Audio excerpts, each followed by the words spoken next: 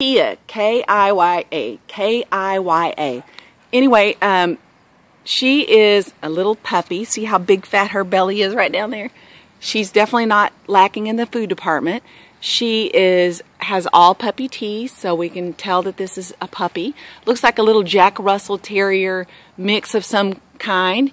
And she's got real soft white fur, and she loves to be held. And probably going to stay a small dog. Her feet are not too big here, you can see.